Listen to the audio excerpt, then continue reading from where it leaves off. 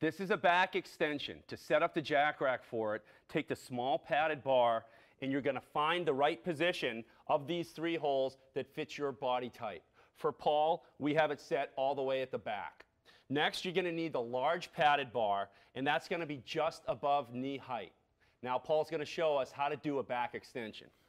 Although it's called the back extension, it does work the lower back muscles, but it also works the lower body muscles, the hamstrings, and the glutes.